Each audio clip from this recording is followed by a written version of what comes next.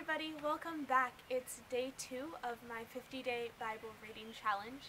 Obviously, I'm outside. I'm taking advantage of how beautiful it is because we're supposed to get snow later this week. And I'm hoping that the lighting is all good. Bear with me if it's not, because being out in God's nature is just really the thing that I needed to end today.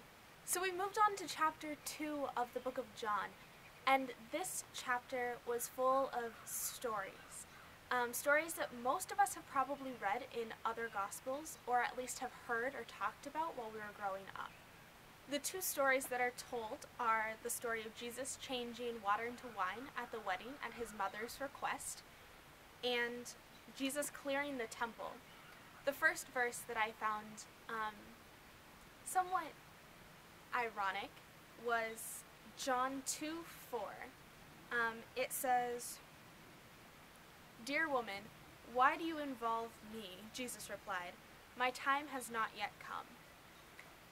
We all have mothers that want to involve us in things that we're not quite ready for.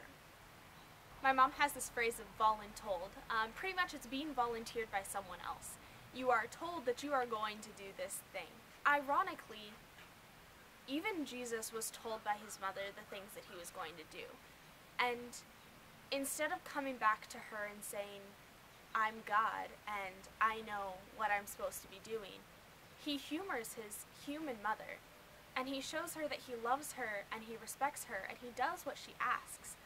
And sometimes it is so hard to do what our parents ask us to do because we don't agree with it or we just aren't feeling it. But if Jesus, who is fully God, can tell his mother, "I'll do what you told me to do," then we should take from that example and obey our parents to the highest regard. The second verse that stuck out to me was John chapter 2, verse 23. And this passage says, "After he was raised from the dead, his disciples recalled what he had said. Then they believed the scripture and the words that Jesus had spoken." I found this verse interesting because it took the disciples until after they saw Jesus raised from the dead to believe truly what he was saying. I think sometimes it's really hard because we don't see God. We don't see Jesus in this very personal form, and yet we have to understand and believe everything he's saying. It took the disciples who lived with him and walked with him and talked with him on a daily basis to believe what he said until after they saw him raised from the dead. I like to look at the disciples and understand they're human and we're human, and Jesus fully understands what it is to be human.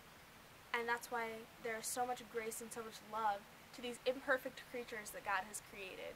As always, I want to know what you guys thought of this chapter. Please let me know down below what spoke to you, and are you on board for tomorrow? I hope that you are, because I will be back tomorrow with another short video about what chapter 3 said to me. Stay beautiful.